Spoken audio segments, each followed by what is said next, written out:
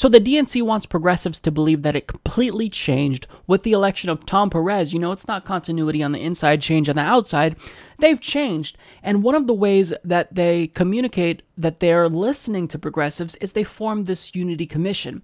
Now, this is a commission within the DNC that's supposed to be a collaboration between the Bernie Sanders and Hillary Clinton wings of the party, where they come together and they discuss reforms that the Democratic Party should implement going forward. Now, the unity commission is supposed to be important because the Unity Reform Commission represents the party's chance to make serious changes before 2020 and avoid another Philadelphia. And that's assuming the Bernie delegates will be Democrats next time around.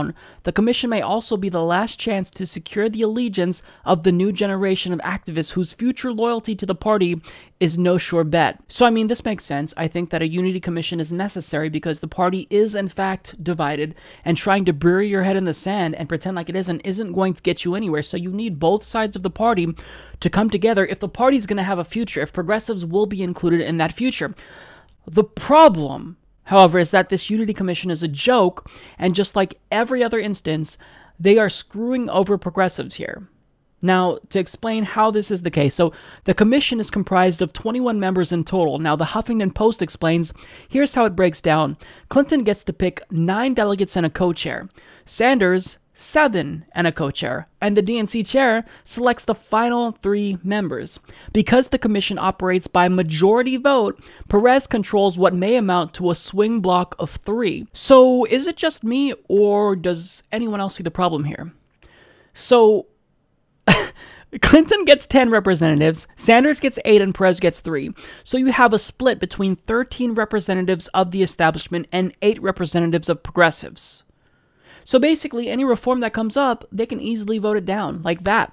And meanwhile, they're bragging about this so-called Unity Commission because a spokesman for Perez states, Tom believes that the Unity Commission must consist of a diverse mix of people that represents his inclusive vision for the party, and that will help achieve the goals of the commission agreed to by supporters of both Senator Sanders and Secretary Clinton. So Tom Perez is saying that he wants to embrace voices from both sides, but he's not giving both sides an equal seat at the table.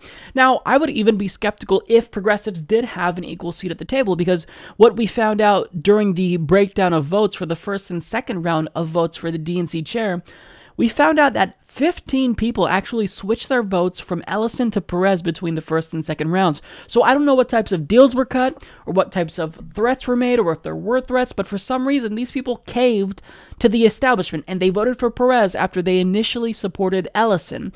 So I would be skeptical of this commission if progressives did have an equal seat at the table and had equal votes, but the fact that they don't, and that the DNC is somehow easily able to manipulate DNC voters who are more progressive, it's really problematic. But don't you worry, because this isn't the only way that they're trying to reform the party to appeal to progressives. So Tom Perez is trying to woo millennial voters, which are predominantly progressive, and big donors at the same time. So this includes efforts to have a more transparent budgeting process, root out waste, and spend money more effectively. But that's not all. They are planning to create meaningful educational videos on social media as, quote, an entry point for potential contributors. Because those millennials and how much they love their social media.